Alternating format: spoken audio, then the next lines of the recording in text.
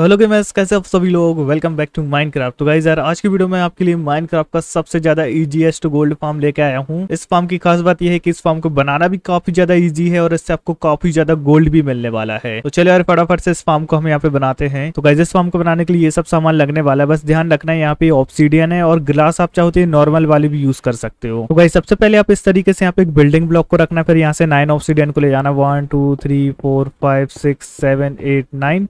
फिर यहाँ पर एक और बिल्डिंग ब्लॉक को रखना, फिर यहाँ से भी 9 ऑब्सीडियन को ले जाना। 1 2 3 8 9। फिर यहाँ से एक और बिल्डिंग ब्लॉक को लगाना। फिर अब क्या करना है, यहाँ से साइड में आना और यहाँ से भी 9 ऑब्सीडियन को ले जाना। 1 2 8 9। फिर यहाँ से एक और बिल्डिंग ब्लॉक को लगा के इस पूरी लेयर को यहाँ से ऑब्सीडियन से कवर कर देना। तो ठीक है गाइस, अभी आपको पता करना है कि पिगलिन आपके यहाँ पे कहाँ पे स्पॉन होने वाले। तो उसके लिए सिंपली पोर्टल को एक्टिवेट करके बार बार डीएक्टिवेट करना, तो आपको पता चल जाएगा। ये देखो, पिगलिन आपके इस साइड स्पॉन हो रहे हैं। अगर आपको ये पता करना है कि बिना पोर्टल तोड़े भाई कैसे पता करें, क्योंकि काफी ज्यादा लेंथी प्रोसेस होती है, तो वो तरीका भी मैं अभी आपको यहाँ पे बता देता हूँ। सिंपली आपको क्या करना है, आपके पोर्टल के जस्ट सामने है ना, इस तरीके से देखो, यहाँ पे पंपकिन को रख देना है। अभी आपका पंपकिन देखो इस साइड फेस कर रहा है। आपको ध्यान रखना है कि जो आपका पंपकिन का डॉट है ना, वो इस तरफ फेस करना चाहिए, जिस तरफ आपका पोर्टल है। तो यानी आपका पंपकिन का डॉट इस तरफ फेस कर रहा है, यानी आपके पिगलिन इस साइड स्पॉन हो रहे हैं। अगर सेम में पंपकिन उस तरफ रखता ना, तो ये देखो जिसका डॉट है वो अपोजिट साइड कर रहा है, यानी पिगलिन इस साइड स्पॉन नहीं हो रहे हैं। बस सिंपली आपको ध्यान रखना है, जहां भी आप पोर्टल बनाओ ना, इस तरीके से पंपकिन को रख देना। उसका देखो एरो यानी इस तरफ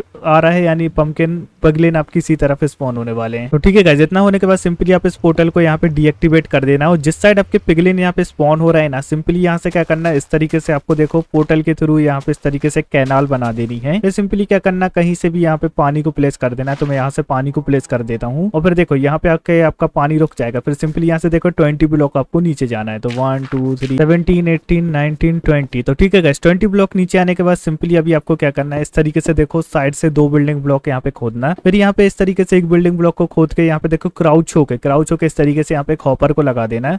फिर यहाँ से देखो गाइज, आपको 2 बिल्डिंग ब्लॉक इस तरीके से नीचे जाना है। इस वाले बिल्डिंग ब्लॉक को यहाँ से तोड़ना, यहाँ पर साइड में इस तरीके से एक चेस्ट को लगा देना। फिर साइड में इस तरीके से 2 बिल्डिंग ब्लॉक को खोद के इस चेस्ट को यहाँ पे डबल चेस्ट में कर देना। फिर पीछे से भी आप इस तरीके से देखो एक रास्ता बना लेना, ताकि आप यहाँ से बाहर वगैरह निकल सको। ठीक है, थोड़ा सा और पीछे मैं चला जाता हूँ। फिर यहाँ से सीधा ऊपर के लिए आप रास्ता बना लेना, ताकि आप यहाँ से बाहर निकल सको। तो ये देखो गाइस, यहाँ तक मेरा बाहर निकलने का रास्ता बन गया। यहाँ पे बीच में थोड़ा बहुत पानी वगैरह आ रहा है, तो इसको मैं यहाँ से बंद कर देता हूँ सिंपली। तो ठीक है गाइस, इतना होने के बाद सिंपली आप यहाँ से ऊपर तक लैडर को लगा देना, ताकि आप यहाँ से ऊपर इजीली चढ़ पाओ। अगर आप सर्वाइवल में, तो आप क्या करना है, इस तरीके से ऊपर गड्ढा खोदना, लैडर लगाना, फिर ऊपर गड्ढा खोदना और इस तरीके से लैडर लगा के आप यहाँ पे कर सकते हो। तो ठीक है गाइस, इतना होने के बाद सिंपली मुझे क्या करना है, इस तरीके से देखो यहाँ पे मैं बिल्डिंग ब्लॉक को लगा देता हूँ, ताकि मैं यहाँ से खड़ा हो सकूँ।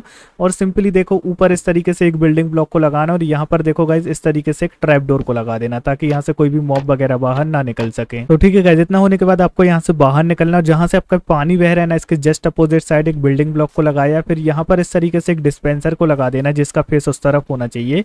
फिर सिंपली इस साइड आना है, यहाँ पे क्राउच होके देखो 1 2 3 4 बिल्डिंग ब्लॉक को लगाया। फिर आपको क्या करना है, इस तरीके से एक ऑब्जर्वर को यहाँ पे लगाए। देखो इसका रेड वाला टिप यहाँ पे होना चाहिए और उसका फेस इस तरफ होना चाहिए, और बाकी ऑब्जर्वर देखो इस तरीके से आपको इसके पीछे यहाँ पे लगा देना है। तो टोटल 2 लगाने, मैंने गलती से 3 लगा दिए थे। फिर आपको देखो इस तरीके से इसको यहाँ पे पूरा कवर कर देना है, जैसे मैं कवर कर रहा हूँ। तो ठीक है गाइस, इतना होने के बाद सिंपली आपको क्या करना है, इस तरीके से देखो यहाँ पे 2 हाइट बिल्डिंग ब्लॉक आपको यहाँ पे देखो इस तरीके से लगा देना है। पूरे में चारों तरफ मत लगाना, बट यहाँ पे यहाँ तक बस लगा देना आप। इस तरीके से 2 यहाँ पे 2 यहाँ पे, और फिर सिंपली यहाँ पे आपको 3 ट्रैप डोर को लगाना है और इनको इस तरीके से आप यहाँ पे ओपन कर देना। और सिंपली इन ट्रैप डोर के ऊपर भी इस तरीके से 3 बिल्डिंग ब्लॉक को लगा देना। तो ठीक है गाइस, इतना होने के बाद सिंपली अभी आपको क्या करना है, इस तरीके से देखो यहाँ पे 2 बिल्डिंग ब्लॉक आपने इस तरीके से यहाँ पे लगाए। 2 बिल्डिंग ब्लॉक सिंपली इस तरीके से आपको यहाँ पे लगा देना है। और जो बीच का एरिया है ना, इसको पूरी तरीके से यहाँ पे देखो आपको ग्लास से कवर कर देना है। 2 हाइट ऊपर इसको भी ग्लास से पूरा कवर कर देना।